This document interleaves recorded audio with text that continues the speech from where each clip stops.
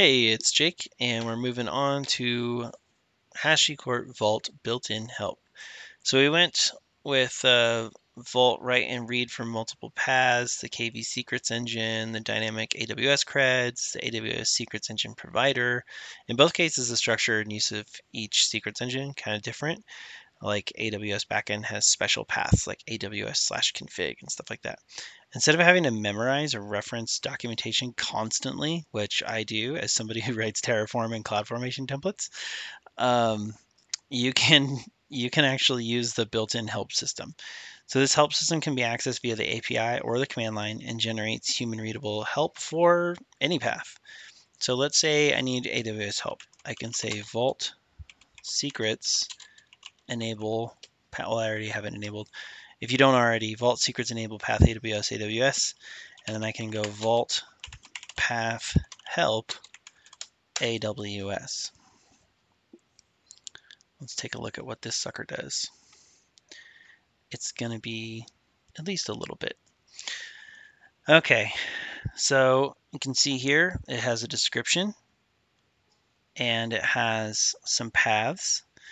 So we can see that has creds, generate AWS credentials from a vault role, configure the lease information, config root for root credentials, rotate root, rotate the AWS creds used by Vault, roles, and then a bunch of regex, read, write, and reference IAM policies access keys can be made for. And then roles question mark with a variable list the existing roles in this backend. So the Vault path help command takes a path, and when you specify a root path, it gives you the overview of that secrets engine. And notice how help not only contains a description, but also, like I said, the regex used to match routes for the backend along with the brief description of the route is for. For example, this guy. Okay. So that was our path help for AWS. What about diving a little bit deeper for an individual path? So let's say I want to do Vault path help for AWS creds and then my non-existent role. Mom existent role? All right, cool. It doesn't exist either way, so it'll tell you,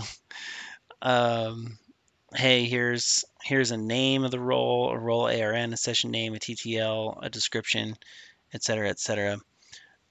Within a path, you're given parameters that the path requires, and some parameters come from the route itself. In this case, the name parameter we saw here is a name captured from the route regular expression, and there's also a description of what that path does. So you can go ahead, go check out more paths, use the path help, Vault path help, and check out different things. But if you ever get lost, you're not quite sure something, or your command's not working right, or you just have questions about, well, what other stuff can I do? Just do the Vault path help. It's kind of like the man page of Vault, if you will. So, anyways, it may not be the most exciting feature, but it is super useful in day-to-day usage as you do not have to look up documentation. And the help system does let you learn a lot about how to use pretty much any backend within Vault without actually leaving the command line. So that is it for path help, and I'll see you in the next section.